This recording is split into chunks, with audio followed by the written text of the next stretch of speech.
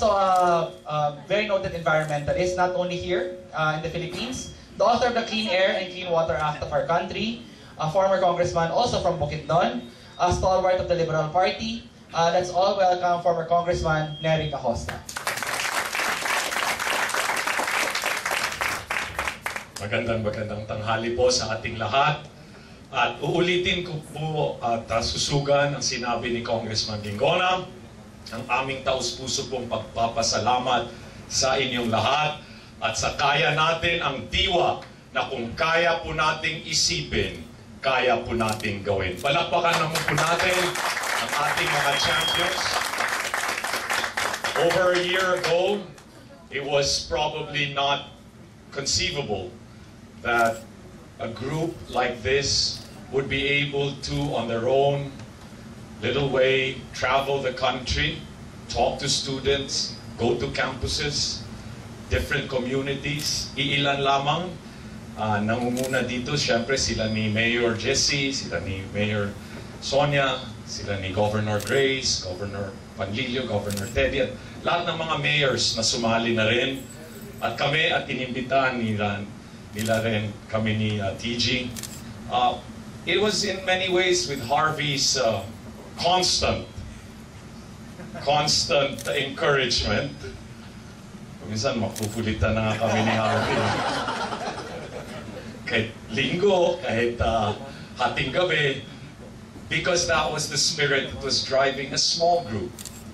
But as they say, never underestimate the power of a few committed individuals to change the world, because nothing ever really has changed the world except the power of a few committed individuals that causes the ripples of change and hope towards the larger communities and country as a whole. Kaya itong Kaya Natin po. Kaya Natin essentially banishes the whole sense of what I call, a culture of nalangness.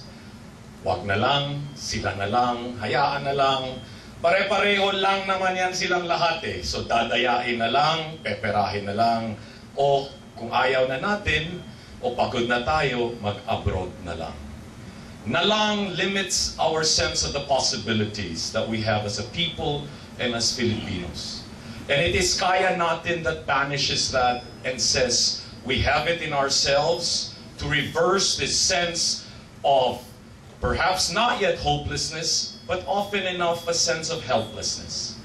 And we get tired and jaded, we get cynical, and we think, ganun lang din naman eh, hindi naman magbabago. But Kaya Natin says, hindi. Nasa sa atin ang kakayanan, ang kabutihang loob, at ang kagalingan ng bawat Pilipino na manahig ang tama at mawala rin ang mga baluktot at tiwali na mga paraan at ng pamamahala. I would like to just offer you a little portion, a stanza from Francisco Balagtas, who is our Filipino Shakespeare. Because it was the work of Francisco Balagtas. Siya po, magaling ang makata, Filipino Shakespeare, who wrote Florante at Laura. At yung Florante at Laura ay isang kwento hindi lang sa pag-ibig ni Florante at ni Laura, kung hindi pag-ibig sa tinubuang lupa. At ito ang naging inspirasyon ni Jose Rizal nung isinulat niya ang Noli Me Tangere at ang Il Filibusterismo, at naging inspirasyon din ni Apolinario Mabini nung siya'y nag-exile sa Guam. And this is really what Kaya Natin moves with in terms of the challenges that we face. And it is the same spirit that drives us in the Liberal Party and in our networks that go beyond the partisan parameters of a party like the Liberal Party. Kaya Natin being one of those movements as well. Stanza 14 of Florante at Laura goes, 250 years ago, but look how resonant it still is to this very day. Sa loob at sa labas ng bayan kong sawi, kaliluhay siyang nangyayaring hari. Kagaling at bait ay nalulugami, ininis at inilibing sa dusa't bigati. Inside and outside my suffering country, treachery is king. Goodness and excellence are weakened and buried in anguish and misery. Indeed, it is the goodness and the excellence of every Filipino that gets weakened. And in regime and administration and government over time, and governments over time, that kind of goodness and excellence that are inherent in all of us get buried in cynicism and in a sense of hopelessness, get buried in that sense of nalangness.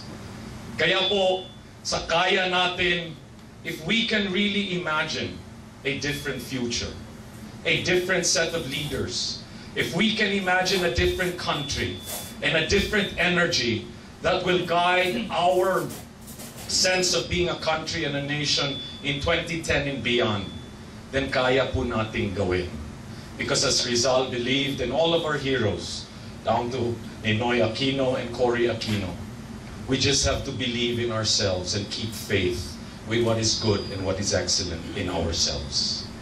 It is treachery, ang kaliluhay siyang nangyayaring hari, when we see that some of our leaders at the very highest echelons of government lie and cheat and steal.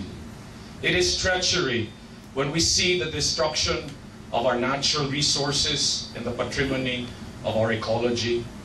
It is treachery when we see that our youth have to leave this country that we should always love, but somehow give up on it and build the economies of other countries.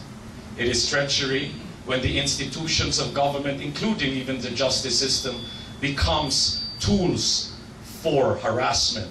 It becomes nagiging kasangkapan po para lang may selective justice. It is treachery when we see that there is a sense of cynicism that permeates the body politic. And so today, with this sense of what is possible, ito po ay napakalaking karangalan na tinatanggap ko rin po ang hamon na maging isa sa mga tinig ng Mindanao at tinig din po ng kabataan at ng panibago at kakaibang kinabukasan kasama po si Congressman Gingona para sa pagtakbo ng Senado. Salamat po. And so if we can believe it, if we can dream it, we can do it. And I end with this, as Einstein was a great scientist would say, and he was more than a scientist, he was a humanist. At sabi po niya, higit pa sa dunong, higit pa sa kaalaman po, ay ang imagination. Pananaw na malalim po ang nakikita, malayo ang nakikita, at malalim po ang hinahangad. And that is truly what we need. But that is what we believe we can do. Kung kaya po nating isipin, kaya nating gawin. Maraming salamat po sa ating lahat.